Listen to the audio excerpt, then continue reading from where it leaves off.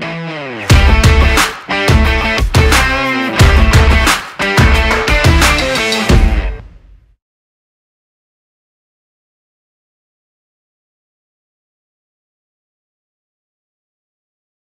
the start of the 2002 season, expectations were high for the Green Archers. Even without top gunner Renren Witwalo, who had already moved up to the pros, the team still had veterans Mike Cortez, Willie Wilson, Adonis Santamaria, BJ Manalo, and previous year's top rookie Macma Cardona. The season also saw the emergence of high-flying sophomore Joseph Yeo as a regular part of the team's guard rotation. This time around, the Green Archers were tagged as the favorites to romp away with the title. Experience and talent-wise, the Archers had the edge on paper. The promise of the Green Archers' lofty preseason billing looked like it would become a reality as they trashed the opposition at the start of the tournament.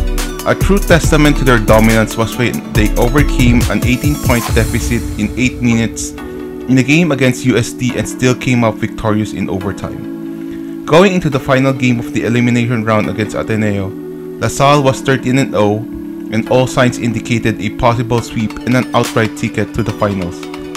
Unfortunately, LaSalle failed to sweep the eliminations and eventually their aura of invincibility was pierced by Ateneo as they headed to the latter stages of the tournament. The Green Archers easily disposed of UST in their Final Four series, while second-seeded UE confirmed the doubts about their mental toughness as they bowed to Ateneo in 2 games, as both rivals will square off in the finals for the second straight year. With memories of their lone defeat in the eliminations seem to have hounded them, LaSalle lost focus in the stretch in Game 1 to lose.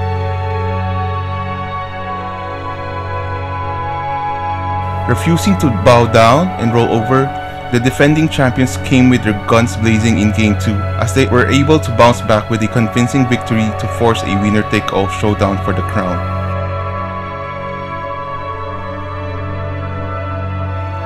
What everybody anticipated to be a glorious season turned out to be a sad ending of a dynasty. The team was unable to carry the momentum in the decider, losing their composure as they suffered from several bad breaks in the end game to yield the championship to the Blue Eagles, ending their 4-year championship reign. After a disappointing 2002 campaign, the Green Archers underwent a rebuilding phase with a massive overhaul of the roster. Half of the Archers that year were rookies, while the rest had an average of only 3 years of college ball experience. Manny Ramos was the only 5th-year veteran on the squad. With an inexperienced crew, just making the Final Four would already be a remarkable achievement. The Green Archers surprisingly won their first 3 games and against highly touted squads such as UST and UE. Thanks to the backcourt tandem of Macma Cardona and Joseph Yeo, plus valuable contributions from rookies JB Casio, Ryan Aranya, and Jerwin Gajo, the team made headway in the first round, losing only to FEU and defending champion Ateneo. The Green Archers lost steam in the second round as they won only 2 games. Despite the team's struggles all season long, they finished the preliminaries at 7-7, which was still good enough for a Final Four berth and another playoff series match against the Blue Eagles. The underdog Archers seemingly took the defending champs to the hill before finally bowing out in the deciding game of this wide-married series. The team finished in 4th place that season and for the first time since 1994 was out of the finals picture. Ateneo was eventually dethroned by FEU in the title series. After 2 fruitless seasons, LaSalle was determined to bounce back strong in the 2004 campaign. Featuring an intact lineup led by Macma Cardona, Joseph Yeo, and T.Y. Tang, plus the addition of Rico Meyerhofer and the return of Cholo Villanueva, the team was raring to make a serious bid to regain its stature in the upper echelon of the league. Unfortunately, the Archers started the tournament on the wrong foot, losing their initial assignment against the Blue Eagles, thus ending the team's long streak of opening day victories. They went on to lose 3 more games for a 4-4 record with 7 games remaining in the elimination round, endangering their chances of gaining a twice-to-beat edge in the Final Four, especially since Ateneo were at that point still undefeated and FEU were not too far behind. Realizing that their season, particularly their goal of reaching the finals, was at risk, the Archers finally lived up to their potentials as they swept all their remaining elimination games, Their late surge in the tournament propelled the team to a second place tie with Ateneo. A playoff was required to break the tie, so the two rival teams dueled in a virtual best-of-3 showdown, wherein the Archers literally massacred the Eagles to win in 2 games.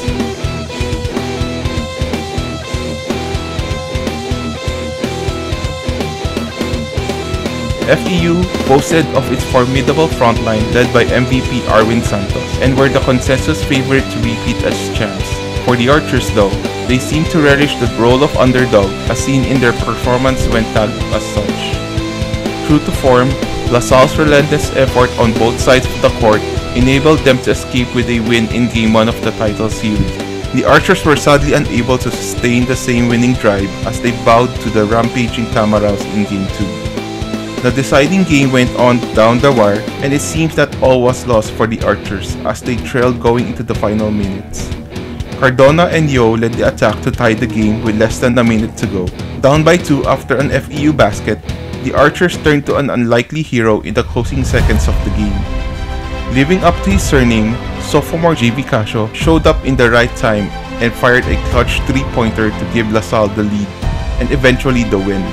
Though this championship would eventually be voided once again by the UAAP board, the Archers' sheer guts and determination to succeed that year was indeed something to remember. The departure of Cardona, who decided to turn pro with still a year left of eligibility, left a very significant hole to fill for the holdovers from the last campaign. The team that year was led by Yo, Tang, Villanueva, Aranya along with Junjun Kabatu.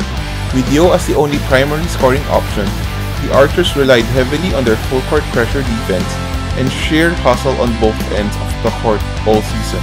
Their journey in the eliminations was similar to the previous season, where they struggled in the first round before breezing through everybody in the latter stretch of the tournament. Well, everybody except the FEU Tamaraws. From the start, the Tams showed to everyone that they were dead serious in reclaiming something that they believed was snatched away from them the previous season. In fact, their main man Arwin Santos decided to forgo his opportunity to turn pro that year just to have a shot at vengeance against the Archers. Santos and company simply outclassed the competition, losing only twice in the eliminations to finish on top of the leaderboard.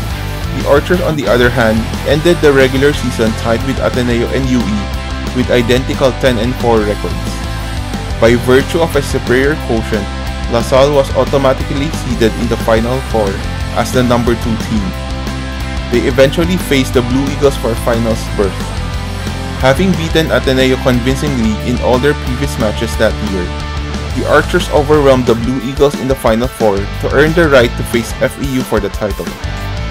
Once more in the role of underdogs, the Archers fought valiantly in the finals, but they were simply no match against the experienced Tamaraws. Led by Santos as well as lefties RJ Rizada and Jeff Chan, FEU reclaimed the men's basketball crown in 2 games. Up until the end, the Tams remained an enigma that could not be deciphered by the Green Archers.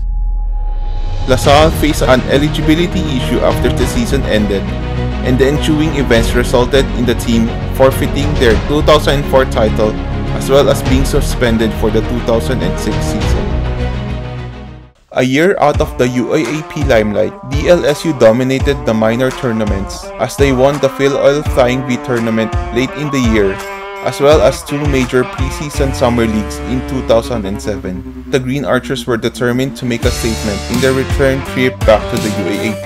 Led by seniors T.Y. Tang and Cholo Villanueva, the team immediately made their presence felt in the early part of the tournament. Showing no signs of rustiness, they cruised past UP in the opener and went on to score 2 more wins against Adamson and 2005 tormentor FEU. Then the real challenge came against a formidable UE team, which on paper was highly favored to finally end a 22-year title drought. The Archers were simply no match against the gritty Red Warriors in the first round encounter. LaSalle fell again, this time to Ateneo. The team struggled to end the first round as they narrowly defeated UST and NU. The team got off to a bad start in the second round as they blew a commanding lead in the final minute and eventually lost against UST, snapping their 8-year winning streak against the Growling Tigers. The Archers bounced back to win 4 straight, but again were unable to hurdle Ateneo and UE. The Red Warriors were simply amazing all season long as they swept the 14-game elimination en route to an automatic berth in the finals. LaSalle, on the other hand, finished at 9-5 to qualify for the playoffs together with Ateneo and defending champion UST. The prospect of facing Ateneo with a 12-to-beat disadvantage was daunting as the Blue Eagles were one of the two squads that the Archers have not beaten all season long. Just when the odds seemed stacked against the Archers' chances of moving deeper into the playoffs, the Blue Eagles surprisingly were upset by the Bulldogs, thus setting a playoff duel for second. LaSalle finally prevailed against Ateneo to gain the precious twice-to-beat advantage in the semis. Needing only to beat Ateneo once, the Green Archers unfortunately lost Game 1 before disposing their arch-rival in the succeeding match. LaSalle thus arranged a final showdown with UE for the first time since 1990, with UE simply being a cut above everybody else that season. The Archers, as the heavy underdog, would have really needed another miracle to win this series, but others may have forgotten that LaSalle had been in numerous finals appearances in the past. The Green Archers leaned on their maturity of their veterans to break UE's winning streak at 14. Their experience, along with their determination to eradicate all the unfortunate setbacks that the team faced in recent years, was simply too much for the Red Warriors to overcome. The Green Archers eventually won the series in 2 games to win the championship. The team that swept the elimination rounds was in turn swept in the finals. What an amazing season it was for the team, from suspension to champion.